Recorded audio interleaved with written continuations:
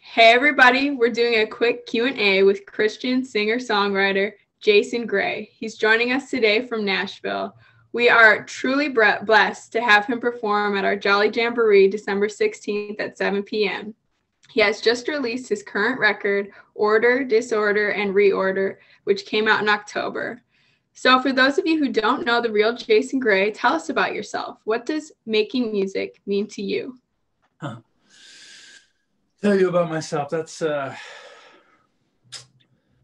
there's there's a lot to tell, I suppose. Not because I'm all that interesting, but because I'm old. I've been on planet Earth for a while. But I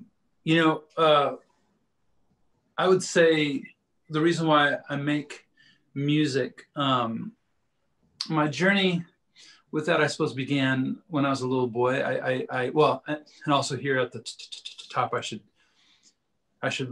let your people know that I have a speech handicap, so I may struggle with that a bit, and I just want everyone to know it's not because of Jenna. She's not intimidating or mean or anything like that. It's just what I do. So, but when I was a little boy, I didn't grow up in the church, but I did grow up on the road with my mom's bar band. And what that would look like when I was 5 years old is, we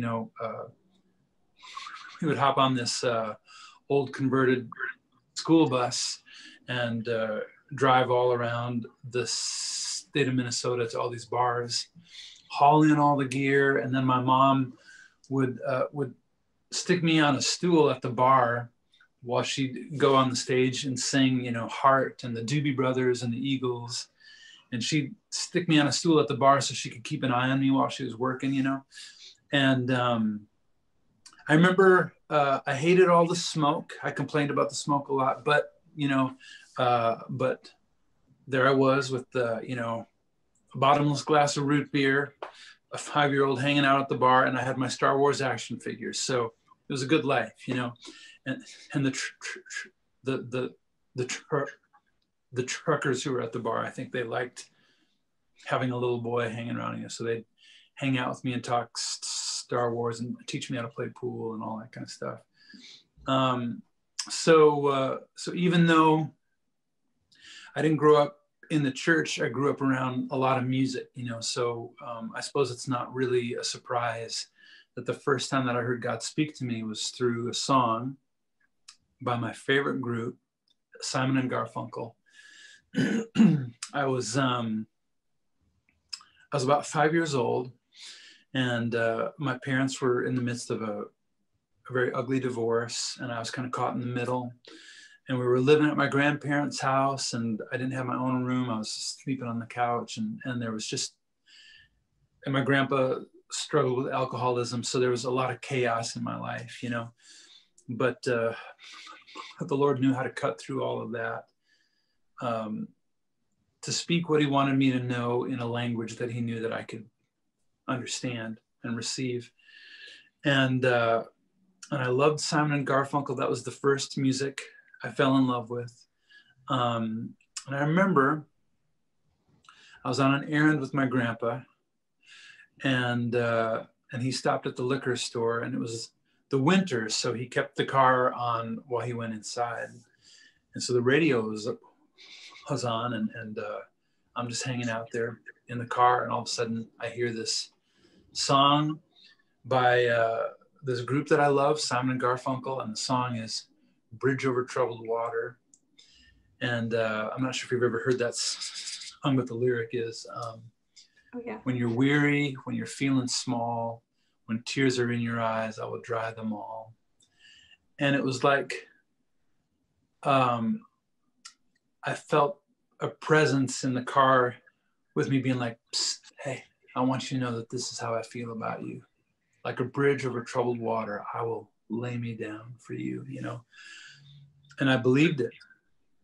And I didn't, know what it was or have language to describe any of it, but the language I would use now is I believe that I encountered the Spirit of God in that moment, and he was speaking to me, and one of the things that I love to tell people about that is that what I'm grateful for about that experience is that nobody was talking to me about God.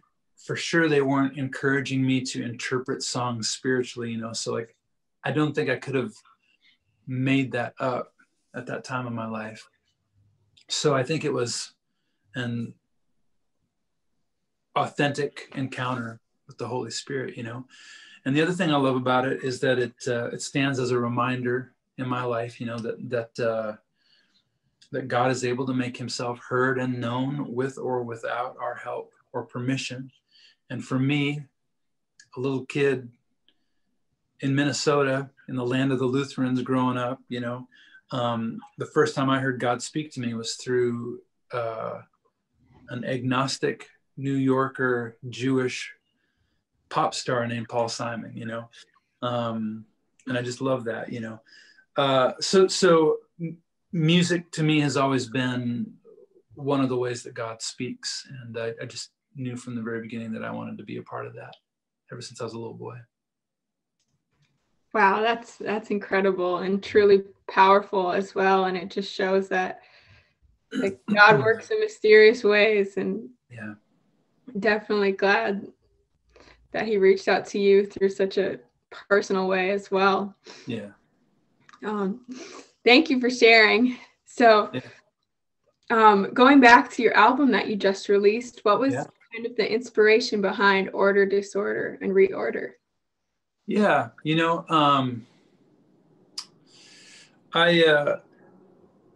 somebody once told me that they felt like my songs were like handrails to hold on to in the storms of life, you know, and that was very meaningful. I hope that's true. That's what I'd like to do, you know.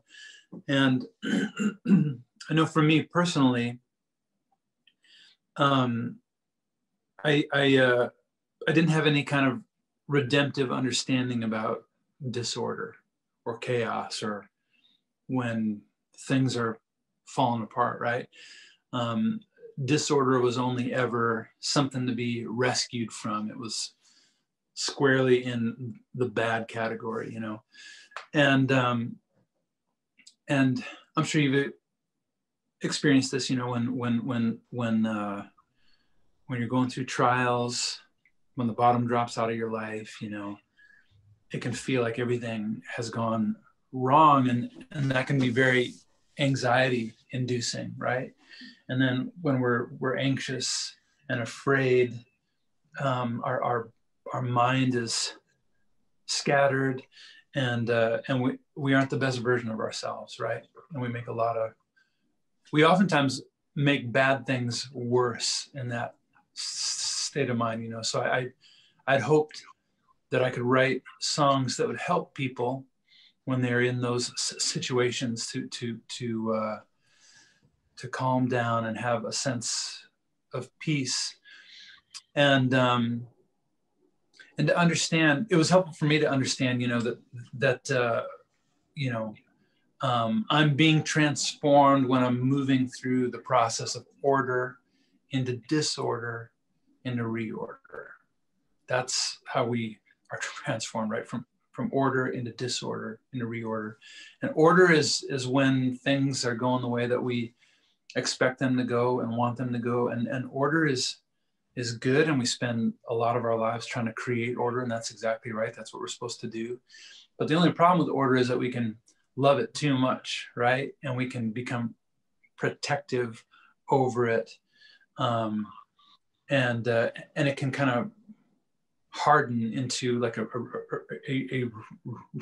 rigid way of thinking about the world, and we stop learning anything new. And that's the problem of order, right? Is that if we love it too much, we stop learning anything new, and that's a real problem. But don't worry, because chaos is always lurking around the corner, right? And that enters the equation and breaks up our order and reminds us that we're not as in control as we think we are, and our knowledge is not as sufficient as we'd hoped it would be, and disorder can be painful and confusing and heartbreaking, but maybe it breaks our hearts open enough that something new can get in, right? And that's the beginning of reorder, you know, and I'm sure you've gone through this, and, you know, that we go through hard things and we come out the other side stronger and wiser and kinder. And so order, disorder, reorder is as good of language that I've heard to describe that process of being made new, you know. So so the new album explores themes of order and themes of disorder, and then it closes out with songs of reorder. So Wow, that is so beautifully said, and in such a unique way. I don't think I've ever heard it put that way, but again, it's so relatable to everyone.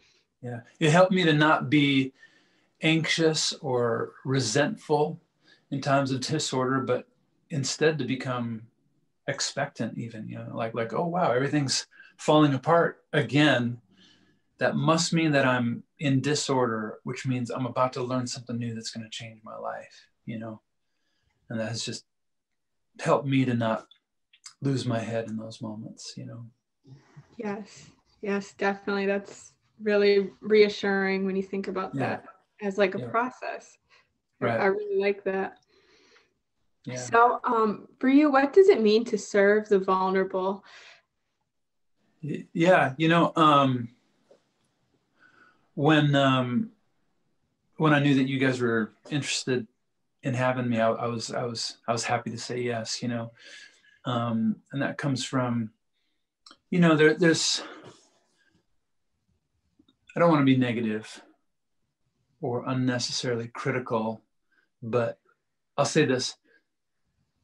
Sometimes I'm concerned. I mean, like, yeah, I make music. And so in my industry, in my genre, there's this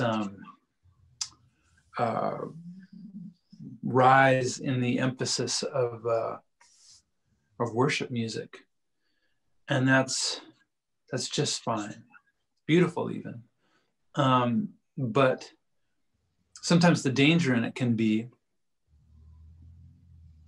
that we can enjoy our experience. Okay, I can enjoy my experience of worshiping God, but no real significant worship has taken place. You know what I mean? So like, it's kind of like this. I used to say, I could write a love song for my wife, and she might enjoy that, you know, but she'd like it more if I washed the dishes. You know, like if I really want to honor her, that'd be the way to do it, you know. So as we value the idea of worship, I want to, for me personally, I want to make sure that it's rooted in something tangible. You know, if the goal of our worship is to bring pleasure to God, okay, well, how can I most bring pleasure to God? And that brings me to those passages in Matthew chapter 26, right? Which I think are so interesting because Jesus paints the picture of what it could look like at the end of our days when we stand before God. And the picture he paints has God asking us questions. And it's so interesting because he doesn't ask us any theological questions, right? He doesn't ask us, did you believe in the virgin birth, in the inerrancy of Scripture, in the resurrection, in infant baptism? No theological questions. He asks us instead something so much more simple and complex at the same time, right? He says, when I was hungry, did you feed me? When I was thirsty, did you give me drink? When I was sick and in prison, did you remember me? Did you come visit me? And he says, whatever you did unto the least of these, whatever you do unto the poor, the powerless, the vulnerable, he says, it's like you were doing that unto me. I took that personally, you know. And in my life, I think, you know, there's Jesus has given me so much, and he's done so much for me, and there's no way that I can pay him back, right? I'll never get there. I can't pay him back, but it seems to me that the closest I can come to doing anything for Jesus, for all that he's done for me, is to care for the poor and the powerless and the vulnerable, as though I'm doing it unto him, you know. And we know that God's heart breaks for the poor, the powerless, and the vulnerable. And so in some magical way, when I care for the poor, it's like I get to minister to the broken heart of God, you know. So so caring for the vulnerable, I understand that as my most meaningful and significant act of worship. Wow, that was beautiful, beautifully said. And that's great. And that's really what we're all about at Join the Journey, is really empowering those in need that don't have anyone looking out for them. They're often forgotten, and it's just so great I feel like I'm blessed just working for a nonprofit that I can do that. Absolutely. Yeah. So. And to remind somebody that they're not forgotten. I mean, gosh, I'm sure you've had experiences. I know I've had experiences where, you know, I was struggling with, there's an event that I'm doing soon that I felt like I was supposed to do, but I didn't know how I was going to pay for it. And in COVID, you know, like I can't be on the road like I've always been. So like I wanted to obey and do this thing, but I was anxious about, but I can't afford to lose any money, you know. And it came up in a conversation I was having with a guy a couple days ago, and he said, "You do what you got to do, and if you fall short, call me and I'll write you a check." And that simple thing, I felt so seen by the Lord in that moment. You know what I mean? And it gave me so much courage and peace. And we get to do that for people, right? When we allow ourselves to be the hands and the feet of Jesus, we remind them, you know, you're not forgotten. He's carved your name in the palm of his hands. He's thinking about you, you know. So that's holy work, right? Most definitely. Yeah. Yes. Well, Jason, thank you so much for doing this and taking the time. I mean, I feel so uplifted, and you're just such an authentic person. It's great to sit down and talk with you. Do you have any final thoughts for our audiences out there? I don't think so. I'm excited about the event and encourage people to really pray about getting involved. And I know, you know, these are weird times. A lot of people are out of work, but